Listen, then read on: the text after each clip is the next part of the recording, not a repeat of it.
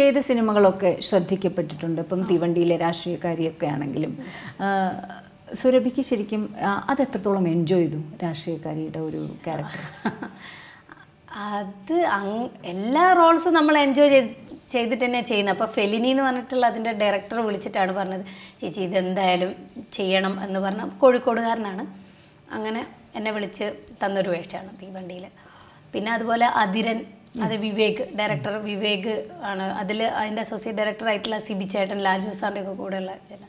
അപ്പോൾ സിബി ചേട്ടനാണ് വിളിച്ചിട്ട് ഇങ്ങനെ ഒരു ക്യാരക്ടർ ഉണ്ടെന്ന് പറഞ്ഞിട്ട് എന്നെ ആ സിനിമയിലേക്ക് വിളിക്കുന്നത്.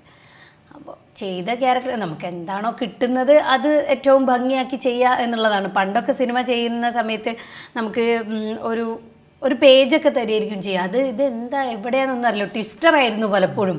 ഒരു സിനിമയുടെ ഒരു ട്വിസ്റ്റ് ഉണ്ടാക്കുന്ന ഒരാളായിട്ടാണ് അത് ഒരു സീനിലൊക്കെ വരുള്ളൂ. അപ്പോൾ ആ സീൻ ചെയ്യുമ്പോൾ ഞാൻ നന്നായിട്ട് അഭിനയിക്കും, ഈ അടുത്ത സിനിമയിൽ എന്നെ വിളിക്കണം, അങ്ങനെ ഒരുപാട് ആവശ്യങ്ങളോട് കൂടിയിട്ടാണ് ഈ ഒരൊറ്റ സീൻ നമ്മൾ ചെയ്യും. അങ്ങനെ ഇപ്പോൾ കുറച്ചും കൂടിയും മെച്ചപ്പെട്ട റോളുകൾ കൈകാര്യം ചെയ്യാൻ പറ്റുന്നു എന്നുള്ളതാണ് സന്തോഷം.